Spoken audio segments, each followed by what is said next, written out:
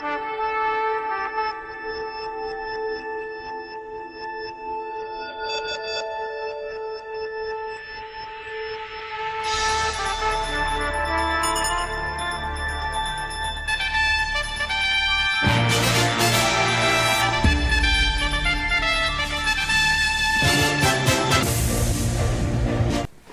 and welcome to the Sarah Swallows News Desk, where we talk all things Sarah Swallow and the Tour Divide.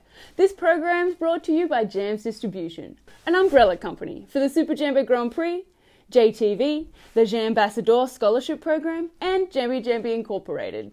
Jams Distribution, distributing happiness. I'm your host, Jambi Jambi, and today's guest is someone that has played a rather integral part in this show. While the team behind the scenes at Sarah Swallow's News Desk have worked around the clock bringing you the latest on world topics and hot goss, we would not be able to run this tight ship without our guest.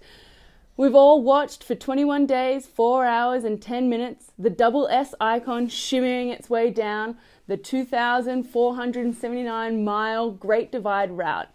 3 days before the start of the 2001 Great Divide race, Sarah's bike rack carrying the bespoke Specialized Epic hardtail snapped while traveling at 60 miles per hour on the freeway and left the bike with a broken seat stay, broken handlebars, and damage to her equipment.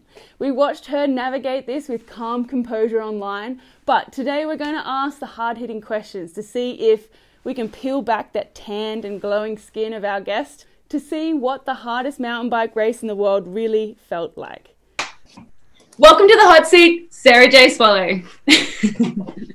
Welcome, Sarah. Thank you. I feel really good. I feel great. It's great to be here. That's good. I like your hair. Thank you. I like yours. I think I'm going to get my hair cut that length. Yeah. I think it suits me. Suits us. It does suit us. Yeah. Okay, so some people are calling this the greatest second place finish in the Great Divide history. What do you say to those comments? Oh, wow. That's such an honor. It's great to be in second place. I had a really great time. And so, I didn't work that hard. So I feel pretty good about that. Yeah, I'm excited second place. About that, actually. So do you think, in your opinion, was this the hardest thing that you'd done, or did you expect it to be harder than it actually turned out to be? Yeah, I think going into it, I was expecting the hardest thing I've ever done. And coming out of it, I feel like it wasn't as hard as I expected. And, but it was plenty hard, but it wasn't like, I thought it was going to be hard in other ways that it wasn't very hard. Okay. Yeah. We've got a couple of viewer questions that kind of touch on that topic too, that we might get to a little later. With this kind of ride, I feel like there is so much that you could sort of dissect and you could talk about it for a really long time because people are interested in different aspects of the ride. Like for me, I think my interest is in a lot of the sort of how do you keep mentally strong and how do you keep pushing when shit just gets really shit. I think that's because I work on those sorts of things the most in my riding, so I'm kind of interested in it when other people are riding. But I'm also interested in gear, and then there's like the environmentalists that are interested in like what kind of critters you saw and that sort of stuff. So what do you think in when you're looking at somebody's ride, what are you most interested in? Yeah, I think with a ride like the Great Divide or the race like the Tour Divide, I think I'm interested in the mental challenge in a lot of ways, because like you're dealing with like loneliness, and then you're just dealing with riding so many miles like every day for 3 weeks, and just like how you mentally get through like those tough tough time. So that was like kind of what I was like really focused on going into this, and what I'm always like interested in when I hear about people's experiences out there, just like how they get through it. So yeah. What was the most interesting thing about this ride, like in those categories, like the environment, your gear and how it performed, or like how your head performed, how your body performed? Well, I mean, yeah, I think there's like interesting aspects of each one. I think like gosh, like the physical thing was there were a lot of like physical things that were challenges for me, and interesting challenges for me, like dealing with like riding in one chamois every single day. Like that was an interesting thing that I didn't really expect to be dealing with. Like I thought I wasn't gonna wear the chamois, but then I was like, oh yeah, after like 120 miles every day, I kind of need to wear a chamois. So that was an interesting thing. And then like, I thought that the way I made it through mentally was also really interesting. I thought the course was gorgeous, and all the critters and that I saw were just amazing. You know, they're just some really magical experiences, and like the weather, the storms that I was in was really pretty spectacular, and also like scary, and adrenaline, like lots of adrenaline. So there's all sorts of, and then my like gear, my bike breaking at the beginning, like before it even started, 3 days before the race started, my bike flew off my bike rack going 60 miles an hour, and the frame cracked, and the whole bike was totally gnarled, and I thought it was over. And like I made a few calls, and before I know it, like I've got a carbon builder in Bozeman, Montana, going to repair my carbon bike within like 12 hours, and the Ultra Cycles building it back up, stripping it down, building it back up.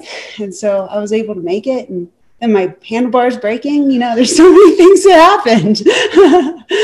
Do you think that like maybe set a better tone for when you did finish, because you'd already like had to go through something like that where you'd have to manage your own you know, like anxiety, I guess, of not being able to do it. So you already like, then you get to the start line, you've already sort of started your race a couple of days ago. I feel like it might have dispersed some of the like.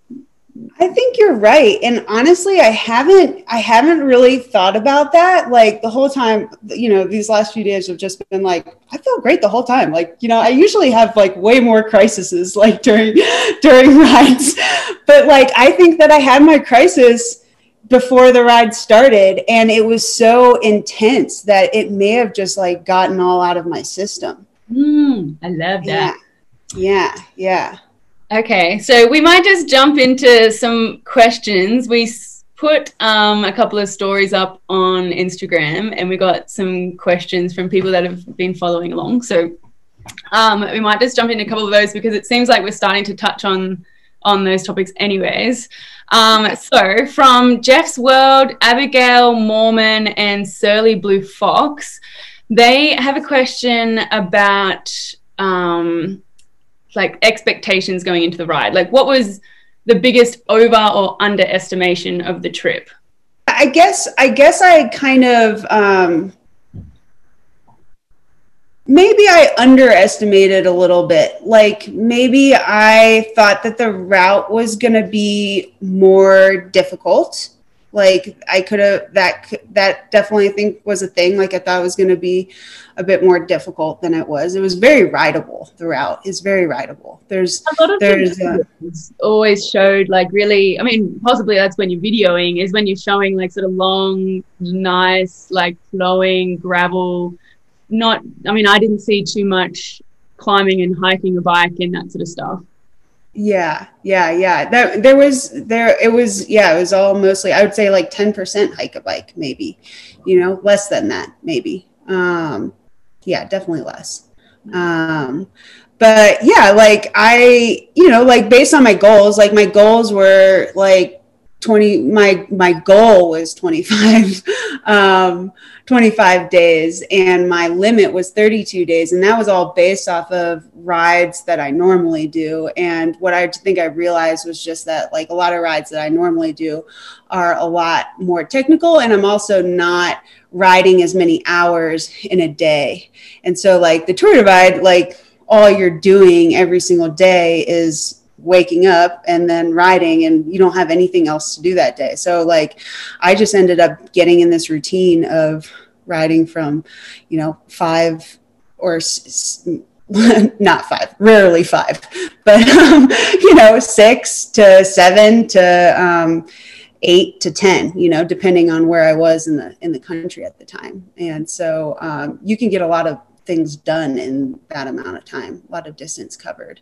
And when I'm bike touring, I'm usually like leaving camp at 11 and finishing at 5, so it's like, I think that's where I was coming from with my goals and my limit numbers. So maybe that's a underestimation and overestimation. Yeah. Did you find it hard to set sail so early in the morning? Like, I always, when I'm out touring, I'm always like, yeah, I'll leave camp early. And then suddenly it's like 9:30 already. I'm like, hell, like. Yeah. In the beginning. Yeah. Like, well, so I kind of got like really sent into it right away, because the second day, the first morning that we had, I woke up to like rain. It just had started raining. It was the first morning. And like my greatest fear, was like being in my bivvy in the pouring rain. And that's what I got the first morning. And so I was like immediately jumping out of my bag and packing up, and so it started raining at 5:30, and that's when I got up. And, but then like the days after that, it was difficult. Like, I think I those first like 4 days, I was probably like getting on my bike around 7 or 8 or 9. Like, I know in Butte, I don't think I left the hotel until like 9 or 10. I was having a crisis in Butte, a small one of the small ones. What's in Butte? Well, Butte was Butte was the town at the end of like my first hardest day, and it was day 4. And I had ridden more distance like in 4 days than I ever have. And it was a ride from essentially Helena to Butte, and it was like 97 or like 100 degrees that day, and there wasn't very much shade. There was a really terrible, probably the worst hike-a-bike of the whole route was outside of Helena. So I did that, and that was when I was doing that pantsless, because it was day 4. I hadn't washed my chamois yet, and I hadn't like figured that out. And so I washed my chamois in a creek, and then it was like wet. And so I was like, oh, I'll just dry it. I'll wear it and it'll dry while I'm climbing. And it wasn't drying fast enough. Like, it was annoying. And so by the time I got to the top of the climb into that hike-a-bike, I had been by myself for all this time because I hadn't seen anyone since the first day. So I just took the chamois off and I just did that whole hike-a-bike pantsless and tried my chamois. And when I was done, the chamois was dry. And my butt was dry, which was really important, because I was like, that day I was like, this, you're a saddle sore will end your trip on this kind of ride. And so I was like, I'm going to maintain my butt hygiene so I don't have to quit. I think there is a question in here, from Corduroy Pantaloons. Yeah, it's like, where and how did you take showers, and how do you avoid saddle sores? I guess there's no one tactic. You just have to make it up as you go along, or did you have a strategy? I did not have a strategy, because I didn't think I was going to wear a chamois. So it was something that I had not prepared for at all. And I've done chamois on tours like 6 years ago, but I don't remember. I was just a different, body then. So I was really worried about it, because I was like, this is gross and I don't know what to do. And so, what I did ahead of time, I brought tea tree oil. So that was something. And then in Butte, I got some like natural, baby diaper rash. And so this is what I did. I was like that day 4 in Butte, like everything on my body was hurting, but also my butt was like, it was getting bad. And so I was like, I have to do something. And so number 1 is like washing my chamois as much as I could. Like anytime I got a room, I always like tried to make sure I was getting a hotel that was that had laundry, or that there was a laundromat nearby. I went to lots of laundromats and just did my laundry. And so keeping the chamois as clean as possible. And then, you know, my nightly routine was to use like baby wipes, and I would wipe myself down, and then I would put tea tree oil on like all the hot spots. And then I would put this like baby diaper rash cream on, and my butt was like so clear and good the entire time. And it only at the very end, when I was just like soaking wet for like 4 days straight, was I starting to develop some issues, but I finished before it really became an issue. But yeah, that was my routine. And yeah, just there got in creeks a lot. Like I would get in creeks if I felt gross, you know. I bathed in creeks, and like I said, I got some rooms and took showers, and yeah, I mean, I would like to just see like chamois use more natural materials like merino wool with them. Like I think that you know, it might not be as soft, but it will be a lot more like hygienic. So just using more like antimicrobial materials, yeah, I think would be nice.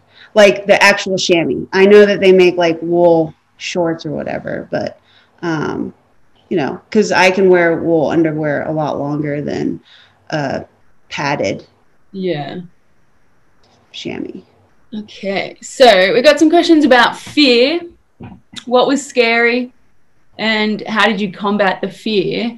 Did you have any fear? I think my fear manifested in like southern Colorado, headed towards the highest pass, Indiana Pass, and just like really scared of the weather.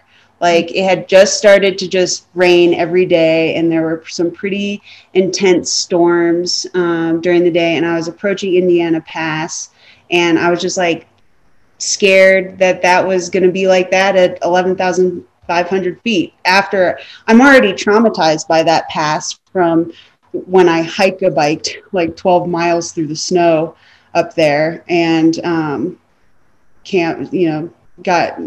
took refuge in Elwood Cabin. So I was a little like thinking that it was going to be that intense of an experience, only like rain and thunder and lightning and just like, you know, just really intense. But, you know, I just kept going, and it wasn't that bad. It wasn't even raining at the top. It was like sunny and beautiful. And then on the other side, it got rainy and thundery, but there was like a shelter. So it wasn't even a thing, you know, it was just kind of something I was building up going into it. So would you say your tip is to just do it anyways? Yeah. I mean, I think the thing that I learned was like early on when it first started raining, like, so I essentially got rain, every single day, rain and thunderstorms every single day, like from Salida on. And, so within those first couple of days, as I was like coming to terms with the weather forecast and my lack of preparation for, you know, riding and camping in the rain every single day, I was just really consumed by the weather forecast, and I was like letting it was influencing me, and how I was feeling about the ride. And it was actually one of like kind of the challenges, one of the bigger challenges of my ride was, you know, from Del Norte to, I guess like just after Del Norte, it was kind of just intimidating to me. And then, but then I just kept going, and then I stopped looking at the weather, and everything became okay. I was still in the storms, but like I was actually enjoying myself and just being in it rather than being worried about being in it. Yeah, I definitely feel like if you're leading up to a tour or something like that, looking at the weather is a bad idea. Obviously, you have to do it a little, you have to get a gauge, like, you know, what kind of temps you're looking at. But it just, like, I don't know why. I guess it's like kind of ingrained in like just being a human being and being concerned about the weather. But yeah, it really does. It's like one of the biggest mental plays, I reckon. I would just say to stop looking at the weather. And, you know, I was actually thinking about our trip that one time when everybody abandoned and we were going into the snowstorm, and like how much buildup there was with that. You know, like we lost like 8 people out of our tour, and it was like down to 4 or 5 or something like that. And the weather was supposed to just like snow like 3 feet. And we were like, well, should we keep going? And like, do we bring this guy that's wearing all cotton? Like, you know, it was just so intense. But then we did it, and it didn't snow 3 feet. It just kind of like drizzled snow, but it still got pretty intense. And we still all had to huddle in a tent. Yeah, it did, but it was like, when I look back, I sort of don't have clear memories about that trip, which was like kind of like 2 weeks long, except for I have very clear memories about those moments and that particular section. And I just feel like that's, I mean, when something is like kind of haunting you, or like you're so apprehensive, and gets a bit tough, it nearly always turns out to be the best bit anyways. Right, exactly. And you know, I was riding with Ryan Brink a lot towards the end there. And, you know, I think we were talking about like, you know, it's been pretty easy, you know, it's been pretty easy until this point. And then we're like, once we got into like Southern Colorado and Northern New Mexico, we're like, it just got hard. Like, this is what makes this ride hard, you know, like it had to get hard sometime, and now we're getting it. Like the weather was making it hard, or the terrain also got hard? I would say the terrain in Southern Colorado and Northern New Mexico was a bit more challenging than like sustained challenge, because you're riding at higher elevation, and some of the roads were a bit more technical, and it was, you know, technical for a long time. It's still rideable, but it was just really time consuming. Like you couldn't go as far in one day. I think that was also a challenge, because I was like, oh, I should be doing like 130 miles a day. But I was like, oh, I can only actually go 78 miles today. Like, this is as far as I can go in the amount of time that I have. So that was different, but also the weather made it really hard, you know. Why do you think they call it the hardest mountain bike race in the world? Because, I mean, it looks lush. Well, you know, like, right. I mean, for one, it's like it was very gravel bike, you know, gravel friendly. So I'd say it's like a gravel race, but you know, they call it the hardest mountain bike ride in the world because it's probably the longest. I mean, that's an incredible distance, you know. Anyone that's doing that, you know, you've got to overcome so much to get to the beginning of that, and then to make it to the end there's so much that you have to be able to persevere through. So, and I don't know if there's anything else like this that exists, you know, that just like, you know, the average person can just sign up for and put themselves through. And, yeah, that's this long, you know, it's long, and it's all off pavement, which is, I mean, there's lots of pavement, but mostly off pavement.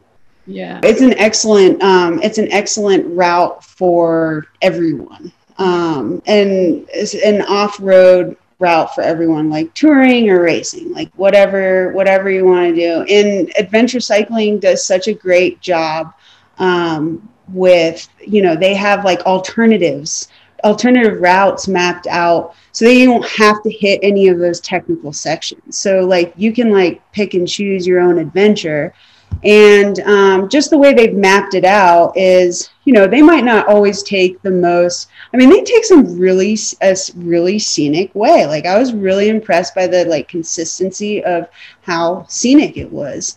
And oh yeah, what I was gonna say is just like they have lots of resupply. Like the resupplies are totally reasonable, and water was you know, frequent enough. And then, you know, in all those like big gaps of like long distances between resupplies, there's always like these good Samaritans who like put coolers out at the end of their driveway with jugs of water, like little snacks. Like there's tons of that kind of stuff along the route as well. So it's a very accessible route. And I, you know, I did the TAT, which is a dual sport motorcycle route that goes from east to west across the country on dirt roads. And, you know, because that route is designed for dual sport motorcycles, they map the distance between resupplies based on like when motorbikes need gas. And so those distances were far greater between resupply than they are on the Great Divide. So I really appreciated how frequent the resupplies were. That was, you know, a lot of routes that I do, there's like no resupply for like 5 days. And so that's kind of like how I pack my bike and how I prepare and all that stuff. But just the fact that this was like almost every day I had a resupply. It wasn't every day, but you know, you could get something almost every day. And that made it kind of easy in a way. Well, a lot of these questions are kind of like, you know, did you ever experience doubt and vulnerability and how'd you cope with it? Or like, did you ever feel like this is impossible, I can't do this, and how did you get past that? But it sounds like it wasn't, I mean, was it, are you playing it off as like, oh, it's easy, and everything that's in the past is like, it's not as bad as it was. But in the moment, was it like as dramatic as we would like to think it was? You know, I would say there's just like, there were days that were really hard, you know, like the day going into Butte, and then the day after I left Steamboat Springs. You know, I had these days, I probably had those 2 days, which were hard days to get through. And, you know, the couple days after would be like recovery days from those days. And then, you know, I had the rain, and the rain was kind of like a mental thing for me. Like, and I was just like, it was just like kind of a new challenge for me. But yeah, other than that, I mean, like I said, I think, you know, you kind of like said it in the beginning with the whole breaking of the bike. Like normally on rides, like it is, you know, really, really challenging in some aspect. But I think like that, seeing my frame broken after I had spent, you know, 3 months preparing like my whole life for this ride, and to see my frame broken and just like gnarled up on the side of the road just made me sick. Like I was just like, you know, the world was crumbling. Like this was my crisis moment. And that was really intense. Like that night, like I didn't sleep. Like I was just distraught, like I didn't know. And then the next day it was like a 360-degree turn. Like, you know, there are just so many people, wonderful people in the cycling community came to my aid, you know, in my time of need, and it just like blew me away. Like I was like, this is making this whole experience happen for me. I had a wonderful time in Bozeman, and then I just felt like so grateful to be able to do that ride after that. Like, and I think maybe just that like gratitude and just like being just kind of overwhelmed by the support and you know, all the cheering on Instagram and just all of it. I just felt so grateful to be out there. So I really think that moment really influenced my ride, like in that way. It must have. Ooh, everything happens for a reason style. I guess so. Okay. All right. So we got some food questions.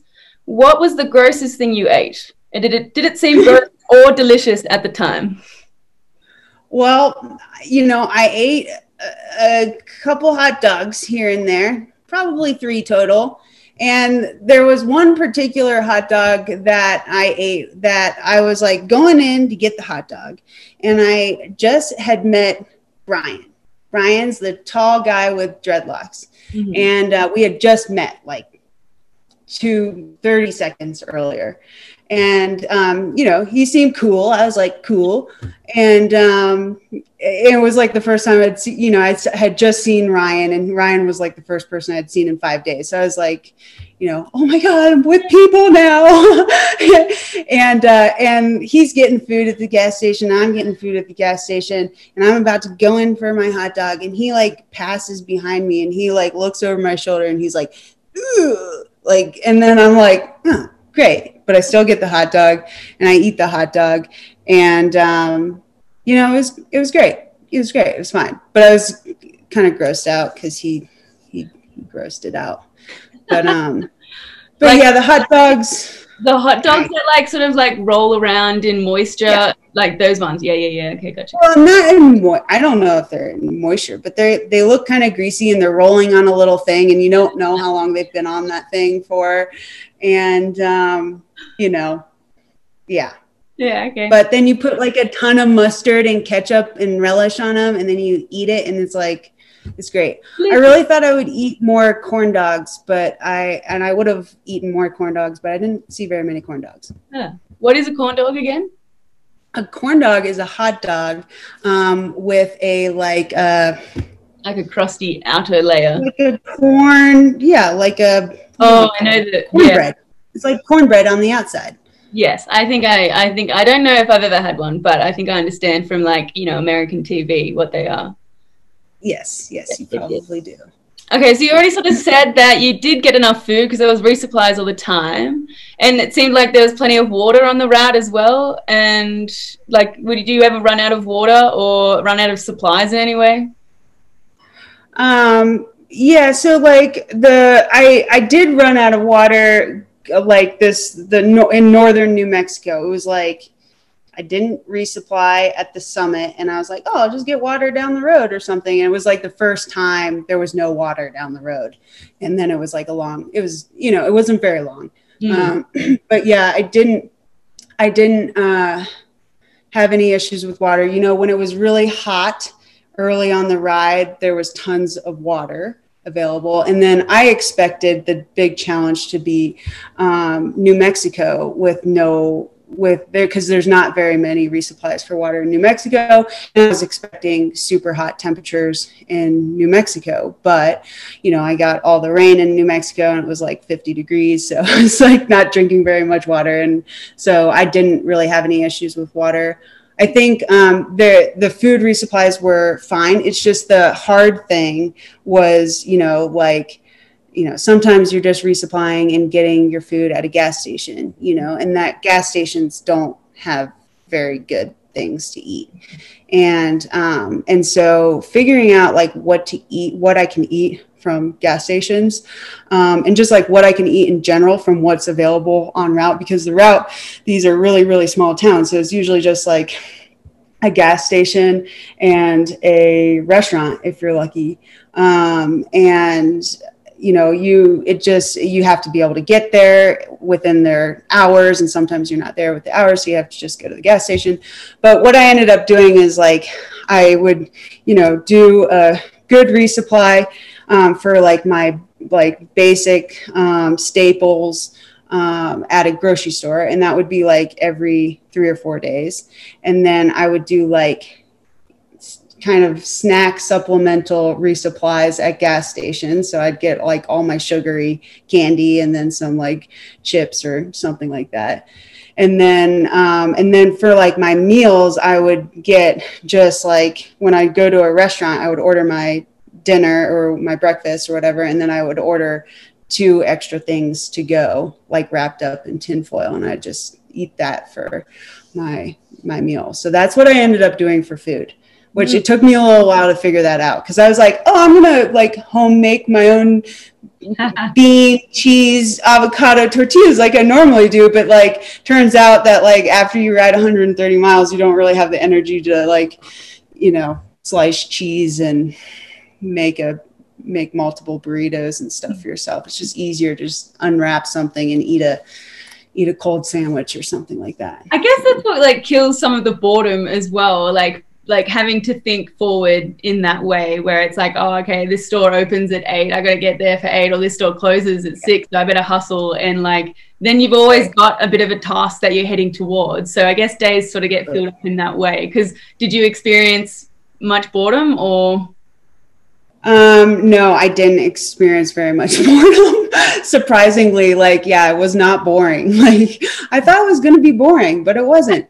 You know, I was listening to all the Lord of the Rings, you know, and all the Lord of the Rings books. So that was fun, and had music, and I would listen to podcasts sometimes, but I would mostly just listen to Lord of the Rings, and I would always have, you know, always just riding, you know, you got places to be, miles to ride. So it's like, wasn't very bored. I remember doing the Ruta del Jefe one year, and it was my first sort of like ride of that length. And you said just try and keep stops to a minimum and be time like conscious and that sort of stuff. Did you like? I mean, obviously you would be in a little bit, but were you always rushing in and out of places, or you were relaxed? Yeah, I was pretty relaxed. I wasn't rushing. I did keep my stops to like a minimum. I definitely wasn't chilling on the side of the road as much as I would. You know, I would, if I wanted to like take a break, I was usually taking a break standing up on my bike, you know, or, and always making sure I was like being efficient or anything, but I never felt like I was rushing. I always like did the things I needed to do, and but like, and didn't rush. And you know, I talked to people and stuff like that. I mean, I didn't talk to them for super long, but like I would chat with people, and I wasn't like running in and out of stores. Definitely not. Do you think that if you did have those tactics and you were a little bit more like pushed, do you think that you could have won the Tour Divide this year? Oh gosh, maybe, but like, I don't know if I could have sustained it, you know, like, I don't know if I'm that motivated, you know, like it would have been to do that for that long. Like, you know, for the first, like, so day, you know, I think like on day 2 or day 3, I was doing a bit of a chase. And, but then I just realized. I suspected. I was like, I know, Sarah. I know. I got sucked in. I can see it's getting closer and closer. But then I realized, I was like, I don't want to do this for 20, you know, I don't want to do this for 3 weeks. Like, that's not fun. Like, I mean, I also for me, like, to be Lauren and to have somebody like looking over your shoulder, and she would always be like, oh God, like if she was looking to win, I'm not sure what her mind state was, but if I was Lauren and I had you wondering whether you were trying to chase me down or not, that would give her such a level of anxiety, I think. Like, for me anyways, if I had somebody like sort of tearing down behind me, I just wouldn't enjoy myself. And I felt sorry for Lauren, but I was also like, yeah. Well, she was definitely talking to people, telling people that she was worried about me, and I would hear it through people that were in front of me or who had been talking to her. And, you know, it was flattering, but like, I was also wondering if she was just doing that to like, try to egg me on, like get me into the race.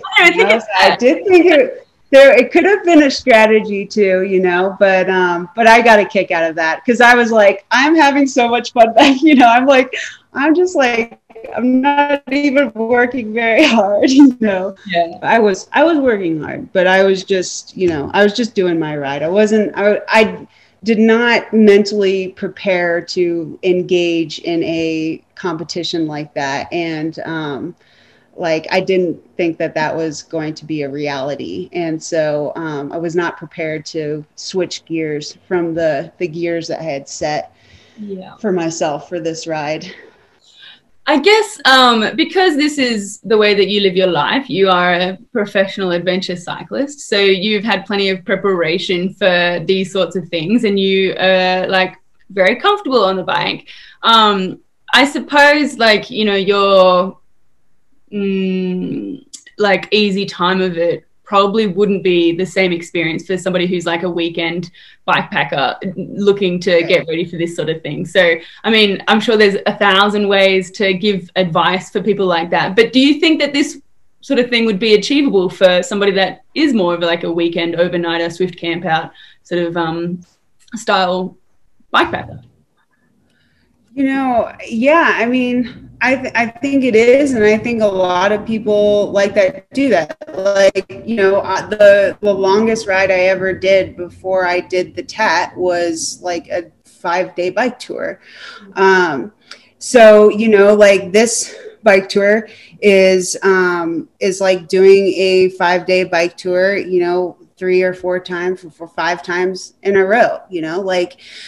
I think that there are going to be different challenges for different kinds of folks. Like for some folks, it's going to be the physical challenge. And for other folks, it's going to be the mental challenge, like being away from your loved ones for that long. Like it's going to be hard for different kinds of folks. But yeah, like for me, I think what happened was, I didn't ride more than 65 miles before the Tour Divide. I didn't know even if I could ride 100 miles loaded. I didn't know that I would be able to do that. But because I live in a place and I spend time in places and I do routes that are a bit more like technical and like with more climbing or just more loaded. I'm carrying more stuff. I don't know what it was, but like that's kind of where I spend my time riding my bike. And I think that training in those places and also just spending so much time living on my bike, like I know that I need like the self-care, like I need to go to the laundromat, I need to get a room sometimes, I like taking showers, like I like to be clean.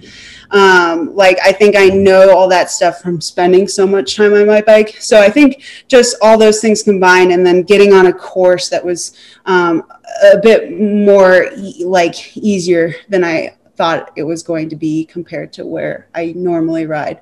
I think that helped me, all that kind of stuff. But like I said, it's going to be different for everybody, you know, and it is different from everybody. And it just seemed like for this ride, for me this time, things just came together really well. I had awesome support from family, friends, sponsors. Like there's so much community involved in like helping me get through this ride that, like, you know, that alone is a huge advantage. I think it really helped me, really helped me. Because if I was just like out there doing it by myself, like, you know, I don't know. Yeah, it'd be different. But I had a lot of momentum. So I'm very lucky and grateful. Very interesting perspective. I think that's maybe something that people don't really take into account when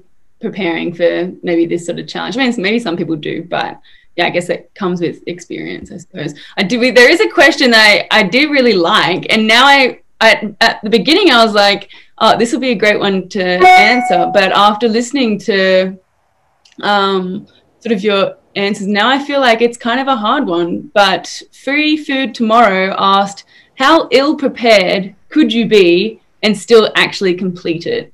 They're asking for themselves. So that's a hard question to answer.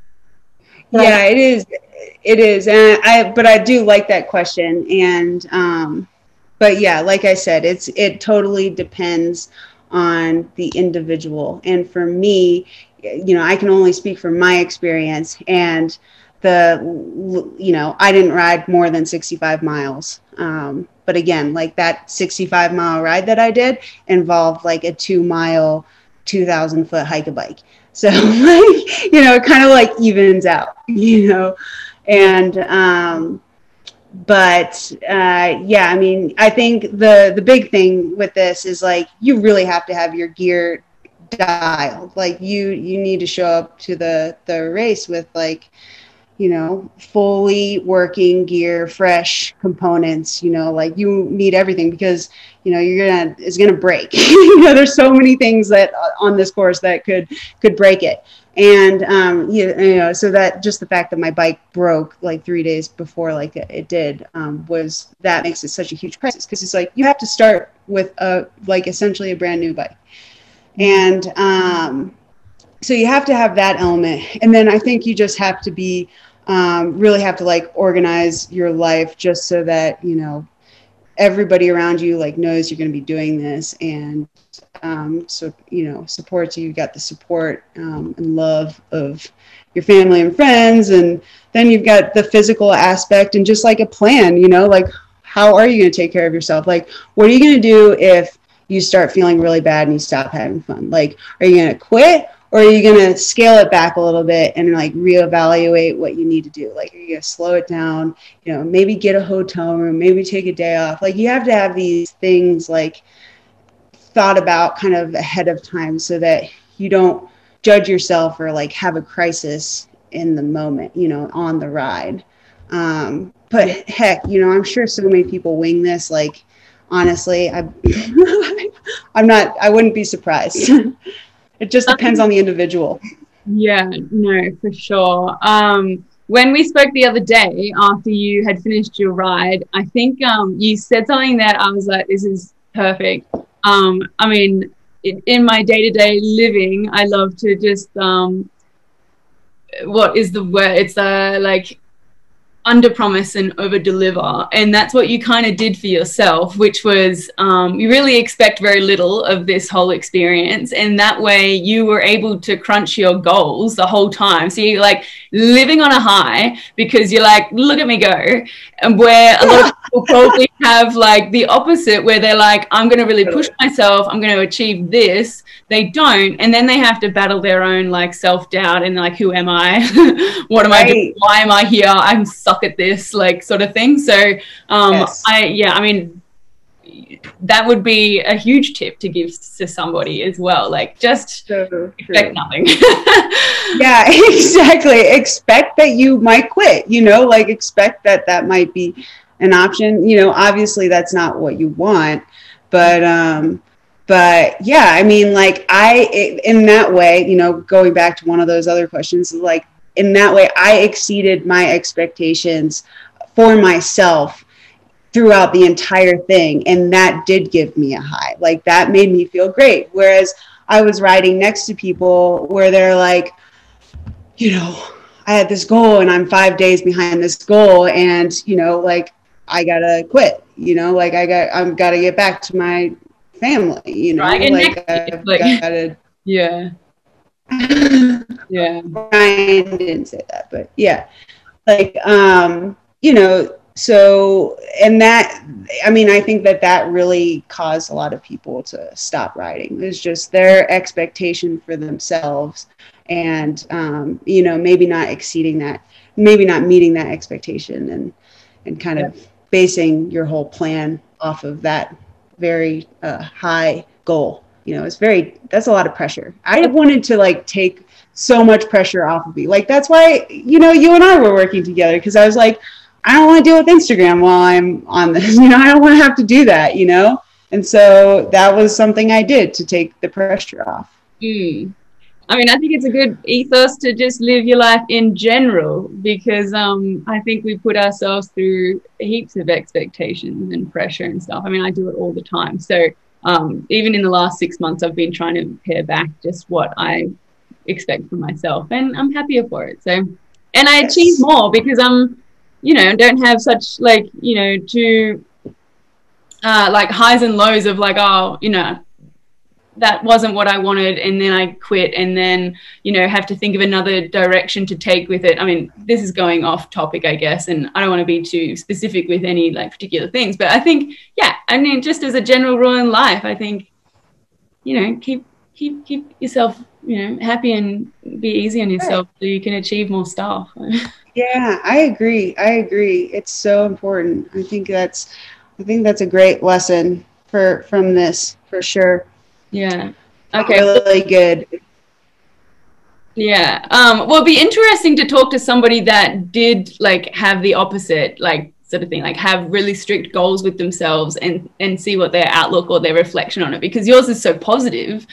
I wonder if somebody who had the sort of other tactic would also be positive, or whether they're probably still on that, like, you know, well, next year I'm going to do it again and I'm going to try again, like, and then they caught a little like loop of that would be interesting. Yeah. So kind of like the last question, I reckon, I mean, there's plenty of questions, but some of it is already answered in some videos that we've done before, like preparation. You know, what your view of your training and stuff. Yeah, you could definitely look back on some of your older videos and like your gear. I think it would be really cool, maybe in another video, to have a reflection on how your gear did perform. Yeah, that'd be really interesting. So maybe we could do that. But this last, you know.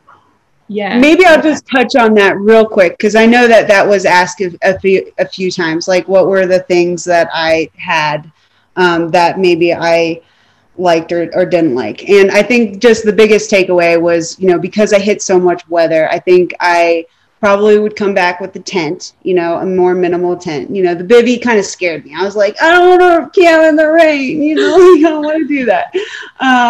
You know, it was totally fine, but it was just, when I would have to pack up in the rain, all my stuff would get wet. And it was like day after day getting wet. And so I think, you know, at least I could pack up in the tent and keep things dry while I was packing. And then the other thing. Sensation to actually feel the rain on you as well, like as you're trying to sleep. Right. It wakes you up. Definitely feel it. The other thing was that my sleeping bag was not kept in a waterproof bag. Like my stuff sack on the outside of my bag was not waterproof. It's water resistant, but just with the amount of rain that I was getting, all my shit was getting wet all the time. So I am definitely going to either invest in a waterproof stuff sack or just a waterproof outer pouch thing. And more waterproof bags, I think, is what I learned. I was like, yeah, I want the waterproof bags, because when your stuff gets wet, it makes it kind of impossible. Like I felt like I had to get hotel rooms to like dry my stuff out, because everything was wet. A nightmare, really. Like, I mean, I could very easily step into like being wet all day, and some of the questions we didn't really answer on, like, you know, mental preparedness, but how did you sort of continue to be so motivated to keep going when, I mean, you're already halfway through and stuff, you want to keep going, but like, how do you sort of like pick yourself back up when you are sort of wet for days and it's shitty? Well, I mean, I just really just made sure I was like, it just happened, like, I got hotel rooms a lot, like during those rainiest times. Like I would ride from town to town, like for like 3 days, or, you know, like over the course of like 5 days, I got 3 hotel rooms or something. And I was drying my stuff every night. And then if I didn't have that, I was going to the laundromat and like stuffing myself in the dryer while I ate McDonald's or something, you know, like that's what I did. So I was drying out every day. It was just a matter of like, at that point, just getting totally soaked and being soaked during the day. So I kind of managed my stuff so that it wasn't always wet, you know, but if I had to sleep out, and it would have been wet, like if I didn't have that option to get to a hotel room, it would have been wet, and I probably would have quit, you know, like that would have been really hard. I guess you know. like a lot of people potentially, not that taking a hotel room is any sign of like weakness. That's just how you continue to get through a ride. But I guess a lot of like over like exaggerating minds that are watching this race is like, oh, it's been raining for 3 days. They've been wet for 3 days. Like they got a soaking, clothes and gear. That's such strength and mental like power. But in reality, it might not actually be that. Yeah, I mean, it actually wasn't. I mean, like there was, the one night that I had to camp out like double time, when it was wet, I didn't get rained on at night and my stuff was dry when I went to bed. And it started raining in the morning and my stuff was wet, at the end. So I just lucked out, during those evenings. But yeah, I mean, I think a lot of people got hotel rooms or just were able to dry out, or they just had waterproof bags and it wasn't a waterproof bag and a tent and it wasn't an issue for them. They were like, oh, I can handle the rain, like they were just more prepared, But yeah, for me, like I did, during that crisis in Del Norte, like where I was like scared of the weather, I said to myself, like, I'm going to finish this.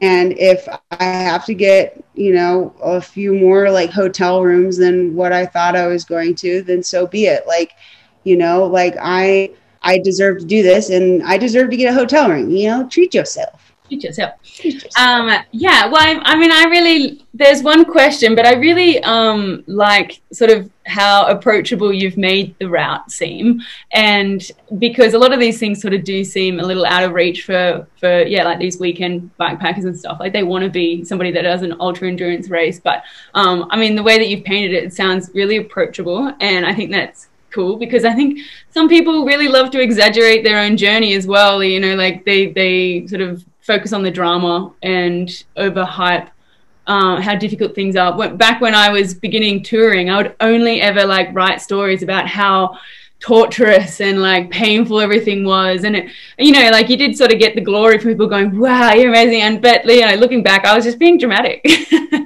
Yeah, right. Yeah.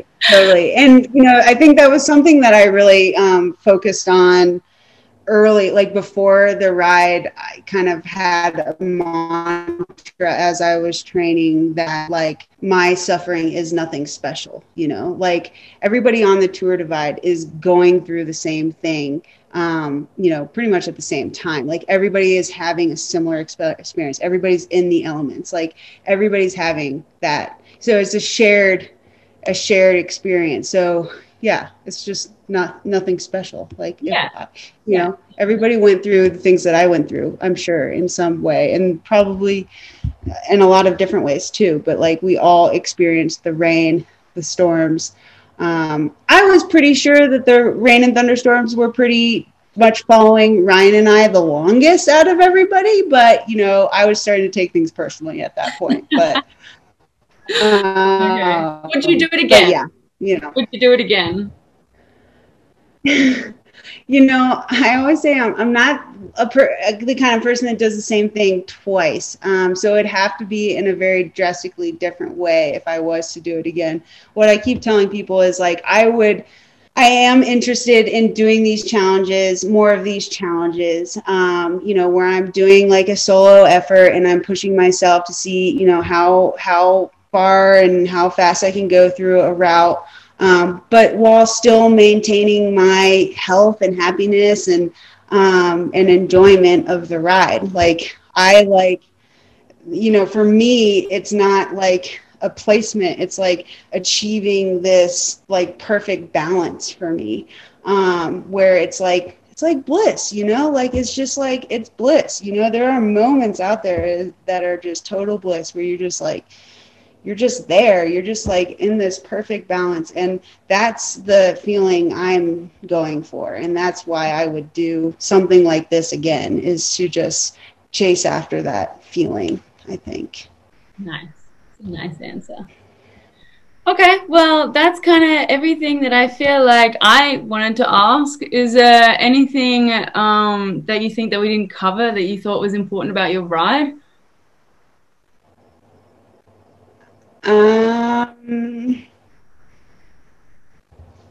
No, I don't think so. Yeah. I think I saw a question from someone who asked who does our hair. Oh, well, you know, I've always wanted to wear wigs because because I've got quite sort of fine hair that I've always sort of struggled to do anything with, give any proper style. And I've always wanted to wear wigs for like years. And then I thought, what a perfect way to introduce everybody to me wearing a wig. So thanks, Sarah. I just got, they're like $15 each. I got like 4. I got a pink one. I got a long blonde one. I got my news anchor one. This is my Sarah Swallows inspired one. So I say let's bring it back into mainstream for white people. It looks supernatural and it looks great. I love them. They're great. I think you look great in wigs, and I think you look great without wigs too. Mm. Do you mind if I ask you a couple questions? Oh, yeah, of course, yeah. Okay. Well, so this was really fun, and your persona during this whole thing was super entertaining. I'm just curious, like, have you done anything like this before? And is there any aspirations for, you know, maybe like a famous TikTok channel or YouTube channel or acting in your future? Like, tell me more about how you feel about this. It's never been my desire to do any acting or anything like that. I also am a bit terrified of TikTok because for the past few years, I have really channeled like a lot of my energy into my Instagram, and I'm really tired of it.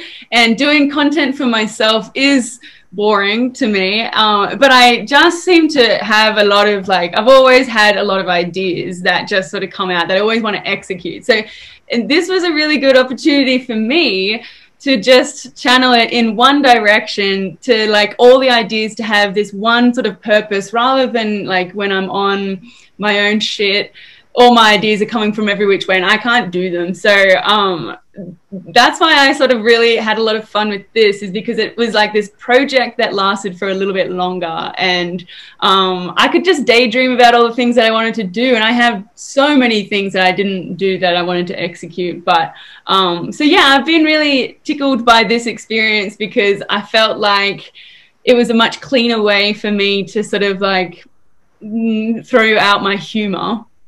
Yes. And I find the internet a really great space to be creative, and over the years I've sort of honed in, like I've got my own ethos is like to not be afraid of public humiliation and to just lean right into it, and I get to do that on the internet. You know, I get to just embarrass myself and not care. So that's why I really like doing this sort of stuff, because actually like my day-to-day sort of personality is quite I mean, for the most part, it's quite mild. Like I can get excitable, but I tend to leave a lot of my energy out for the internet. So I love to do this sort of stuff. I love to do it as a job, which is an absolute dream, because it allows me to sort of express myself.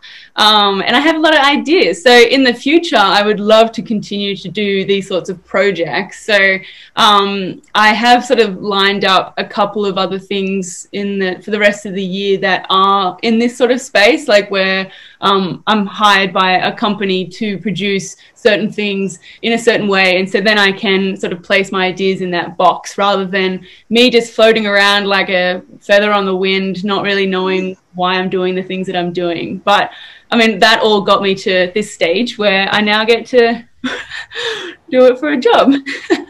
That's so awesome. Yeah, I mean, it was just so refreshing.